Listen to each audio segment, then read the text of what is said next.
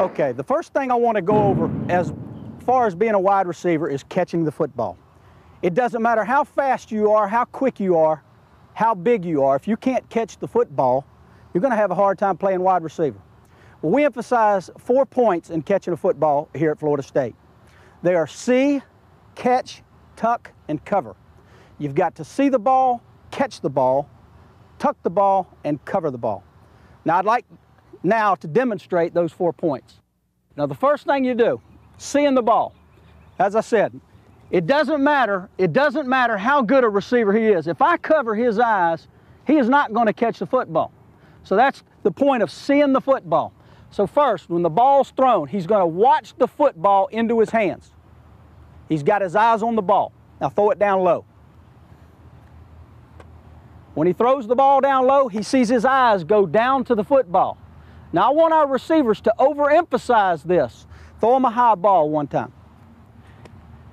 When the ball's thrown up high, I want to see the up under the chin of the wide receiver. I want to see his eyes up on the football. Throw him a pass down low. When the ball is thrown down low, I want to see his eyes down on the football. I should be able to see the top of his head. That lets me know his eyes are on the football. A lot of receivers keep your head up. Throw them a low ball and keep your head up.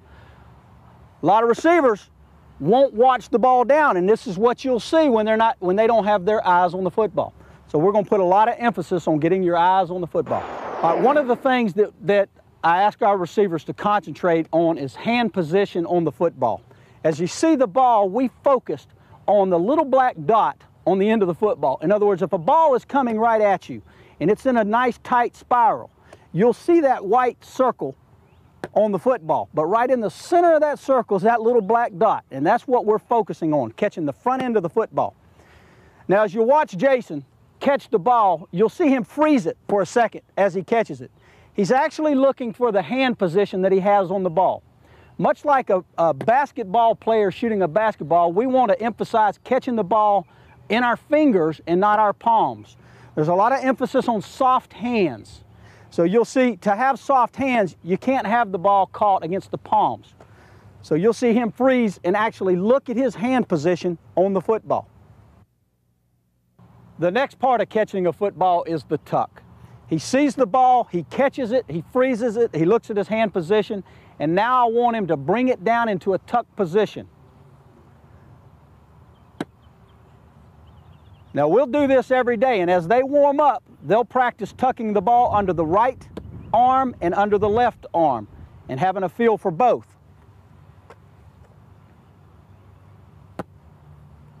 Now, one point on the tuck that we tell our receivers, Jason, if you'll turn sideways for this. We tell our receivers, if you're running a pass route that is going across the field, tuck the ball to the side of the quarterback. So if Jason is running a route across the field in this direction, he's going to tuck the ball to the side of the quarterback away from the hit out of the secondary. If you'll turn around and get it the other way. The same example with Jason running a route this way. He's going to tuck the ball to the side of the quarterback. That's why when you warm up, you must practice tucking the ball under both arms. Now, as you watch Jason work, you'll see that he's watching the football all the way into the tuck.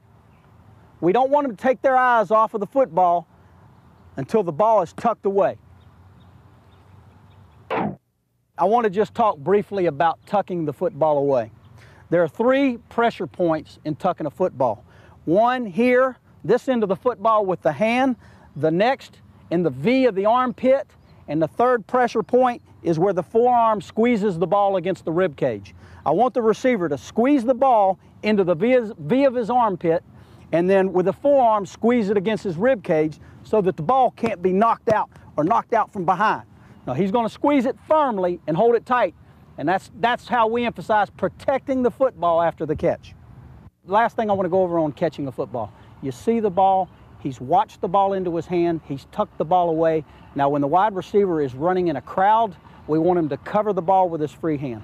He's squeezing the ball into his rib cage, he's going to cover it with the free hand when he's around a lot of bodies.